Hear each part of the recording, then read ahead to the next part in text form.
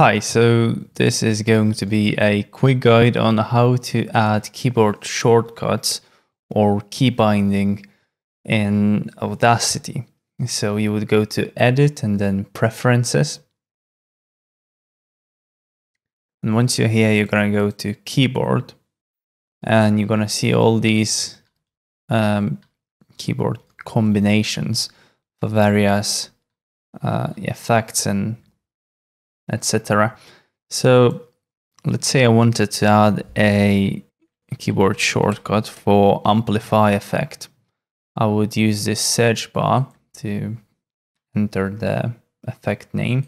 I would click on amplify, and right here I would click let's say I want this to be a letter O, and I would click set. And as you can see, it adds it right here. So you can see it, you click OK, and you're gonna go to effect. And right here, you can see it added the keyboard binding. And if I click O, it will get me to amplification effect.